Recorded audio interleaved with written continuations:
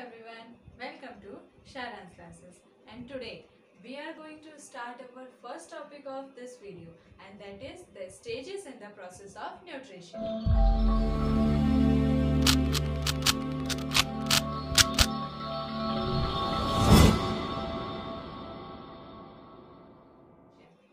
So start our today's topic, that is the stages in the process of nutrition. They are followed by in our digestive system by 5 steps. That's our ingestion, digestion, absorption, assimilation and egestion. So now let's start some brief, and the first topic is ingestion. So ingestion क्या होता है? The taking of our food in our body by mouth is called egestion. Injection में क्या होता है, हम food जो भी स्टार्टिंग प्रोसेस होती है वो खाना होती है, वो फूड हम माउथ से हमारी बॉडी में कैसे जाता है वो पूरा हम इंजेक्शन से बताते हैं. Next topic is digestion. Digestion आप लोगों ने प्रीवियस वीडियो में पढ़ा है. क्या होता है, जो हमारा कॉम्प्लेक्स फूड होता है उसको सिंपलर फॉर्म में चेंज करना, जिसमें से न्यूट्रिशन भी सारे बाहर आते हैं, वो सारी बॉडी में जो बनता है वो प्रोसेस हमारी digestion. So now the third topic is absorption. What is absorption? The process by which the food present in the small intestine by some chemical processes it can separate the essential components like glucose, fat, carbohydrate, etc. and mixed these essential components in the blood.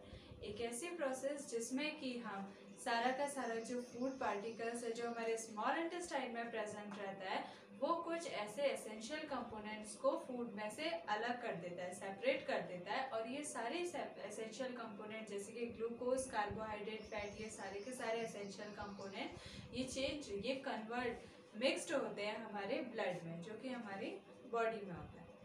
So now the fourth one is assimilation. What is assimilation? The process of conversion of absorbed food components into the body is called assimilation. जब हमने absorption में जो components हमारे blood में mix हो गए तो वो ब्लड के अंदर हमारे जो ब्लड सेल्स होते हैं तो ग्लूकोज के साथ वर्क करके वो एनर्जी को जो है लिबरेट करते हैं.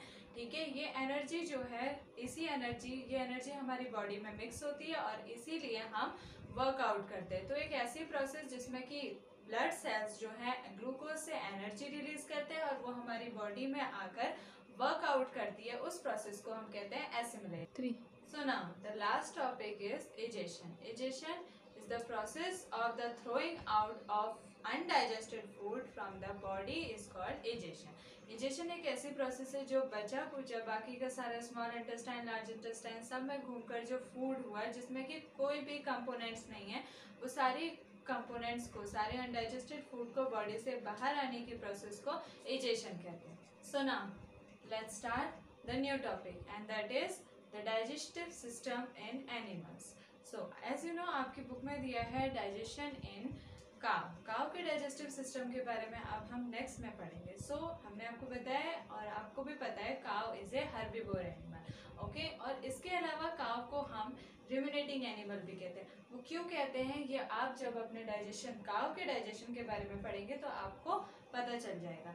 तो सबसे पहले हम काव के टीथ के बारे में बात करते हैं. काव के पास, हम जैसे ह्यूमन बींग्स में पढ़ा था हमारे पास 4 सेट्स ऑफ टीथ होते हैं, बट काव के पास होते हैं only 2 sets of teeth.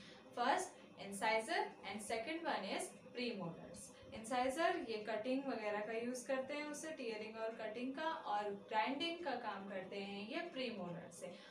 The second one is rumen. Rumen is also called the special stomach which is present in herbivore animals. ठीक है, र्यूमेन का वर्क क्या होता है? नाउ र्यूमेन क्या वर्क करता है, जो हम फूड, जो गाय जो फूड अपने ग्रीन प्लांट्स अपना फूड जो खाती है वो सीधे खाने के बाद उनके र्यूमेन में जाता है, वहाँ पे स्टोर हो जाता है. और rumen contain such a type of bacteria जो उस फूड में से डाइजेस्टेड सेलुलोज निकालता है.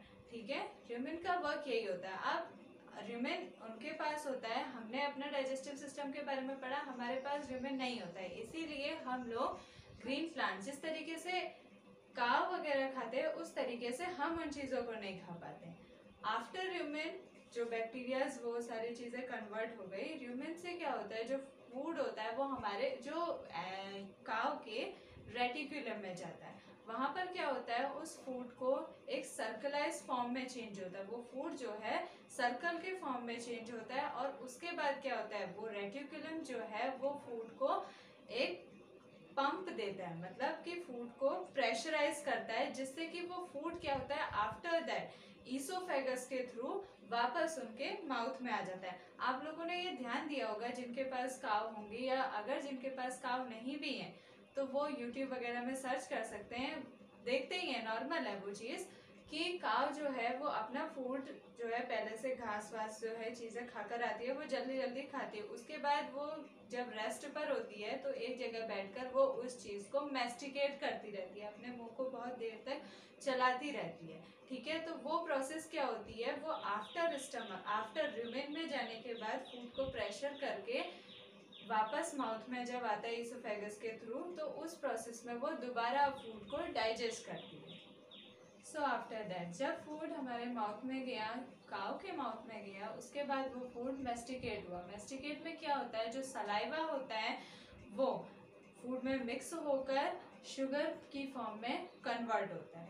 ठीक है, जो हमारा सलाइवा में जैसे हमारे अंदर प्रोसेस होती है वैसे ही यहाँ भी होती है। उसके बाद क्या होता है, आफ्टर दैट ईसोफेगस के थ्रू फूड जो है वो काऊ के थ्रू स्टमक में जाता है। राइट, इसका मतलब क्या है, आप लोगों ने पढ़ा कि काव में मान लीजिए कि दो टाइप के स्टमक होते हैं, एक उनका स्पेशल स्टमक होता है और एक उनका ट्रू स्टमक होता है। ठीक है, फिर आफ्टर दैट क्या होता है, उसके बाद सेम वो एक गैस्ट्रिक जूस बाहर आता है, डाइजेस्टेड वॉल्स, स्टमक वॉल से गैस्ट्रिक जूस बाहर आता है। और जो बाकी की सारी प्रोसेस है, जो एलिमेंट्री कैनाल है, वो पूरा का पूरा ह्यूमन बींग्स की ही तरह काम करता है। यही प्रोसेस होगी कि स्मॉल, पहले फूड स्मॉल इंटेस्टाइन में आएगा, स्मॉल इंटेस्टाइन के बाद लार्ज इंटेस्टाइन में जाएगा, एंड आफ्टर दैट जो अनडाइजेस्टेड बचा हुआ बाकी का जो बिल्कुल ही अनडाइजेस्टेड फूड है वो सारा का सारा बाहर आ जाएगा। अब ये प्रोसेस क्यों होती है, इनके पास जो स्पेशल स्टमक रुमेन है वो क्यों होता है ये प्रोसेस, तो क्लास आप एक तरीके से खुद भी सोचिए कि ये उन्हीं की सिक्योरिटी के लिए है। अगर वो बाहर वहीं पर फूड को ऐसे ही चबाती रहेंगी इतनी देर तक, वो कुछ भी हो सकता है उनके साथ, ये उनकी सिक्योरिटी के लिए है।